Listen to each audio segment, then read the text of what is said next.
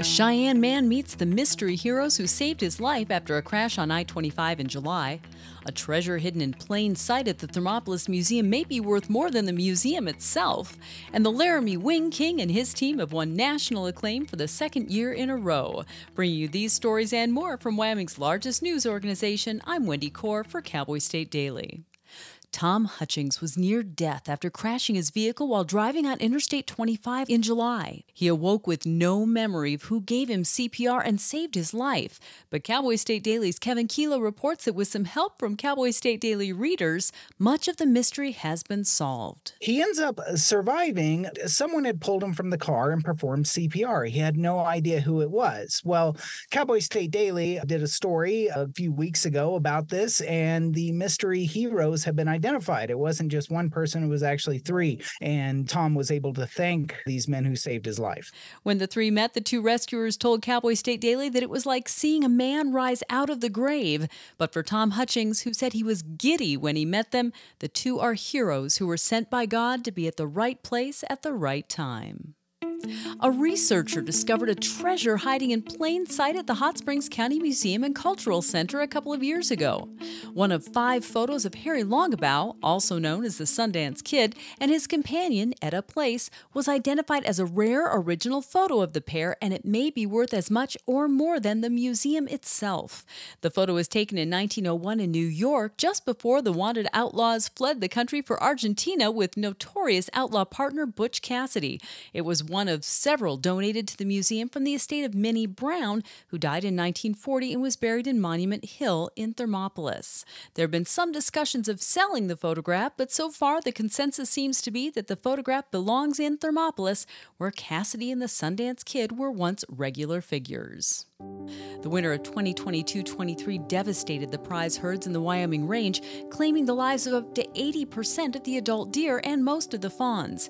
Cowboy State Daily's Mark Hines says a hunter from southwest Wyoming came up with the idea to reward hunters for choosing not to hunt this year, letting the herds recuperate while still funding the Wyoming Game and Fish Department. Zachary Key out of LaBarge, he organized this Let a Deer Walk campaign, which is where people could go out, purchase a deer tag, but then turn it in without hunting deer to enter a prize drawing. I guess he raised right around $43,000 for deer conservation just from people turning in their tags. Key convinced businesses from Wyoming and some neighboring states to donate their goods or services for prizes, including taxidermy work, an ATV, custom pickup improvements, and a whole beef. I'll be back with more news right after this. At Hilltop Bank, we understand that buying a home is a big decision.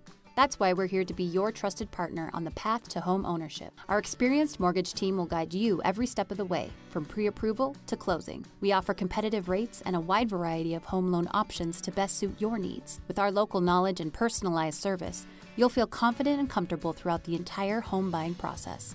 Contact us today to start your journey toward home ownership. Hilltop Bank, member FDIC, equal housing lender.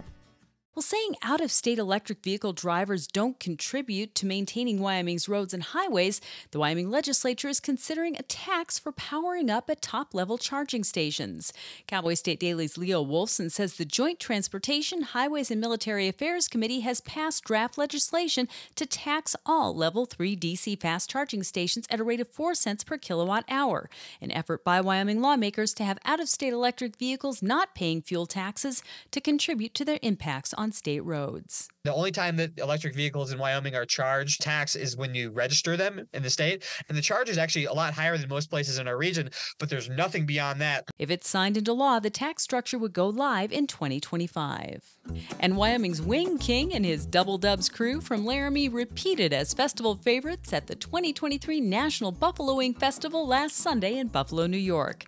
Cowboy State Daily's Greg Johnson reports that Trent Weitzel and his team have been racking up the honors in the last couple of years. Last month, they broke 2 world records for selling chicken wings. They sold more than 48,000 in a 24-hour period. And in May 2020, it kind of really got the ball rolling when they were featured on diners, drive-ins, and dives. Along with Sunday's festival favorite to cap off the weekend-long competition, the Double Dubs crew won a pair of Judged Awards for their signature sauces.